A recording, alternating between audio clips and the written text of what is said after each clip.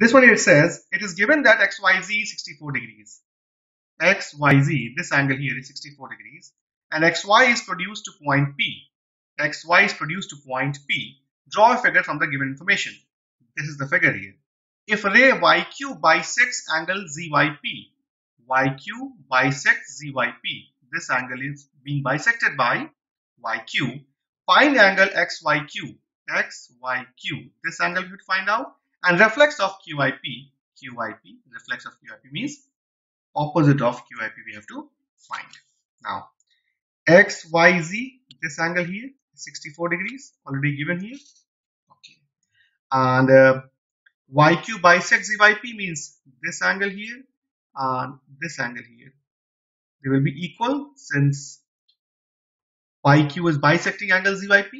We have to find out angle XYQ. XYQ means this angle you have to find out, and reflex of QYP. Okay.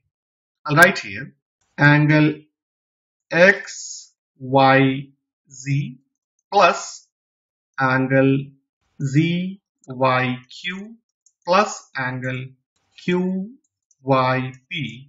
Putting together they are 180 degrees.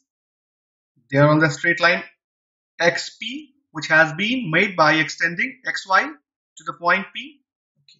XYZ 64 degrees plus ZYQ plus QYP, ZYQ and QYP, they are equal since YQ is bisecting ZYP. Okay. So, in place of ZYQ and QYP, I'll write angle ZYQ plus angle ZYQ equals to 180. I'll write since 64 degrees plus 2 angle ZYQ equals to 180. So 2 angle ZYQ would be 180 minus 64 means 116 degrees.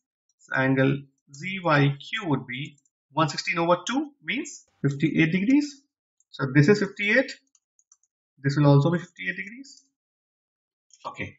Angle XYQ would be 58 degrees plus 64 degrees, which comes to 122 degrees.